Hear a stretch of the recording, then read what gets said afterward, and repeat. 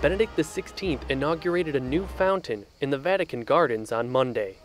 The fountain is dedicated to Saint Joseph and was commissioned to pay homage to the Pope and his given name, Joseph. The Pope said the fountain represents a symbolic reminder of the values of simplicity and humility in accomplishing God's will every day, values which characterized the silent but invaluable life of the custodian of the Redeemer. The fountain has 2 basins and is decorated by 6 bronze panels by Italian artist Franco Murer, which portray the important scenes of Joseph's life. The Pope said the Vatican Gardens are a place he goes for prayer and quiet relaxation, themes he will likely embrace during his summer stay at Castel Gandolfo beginning July 7th.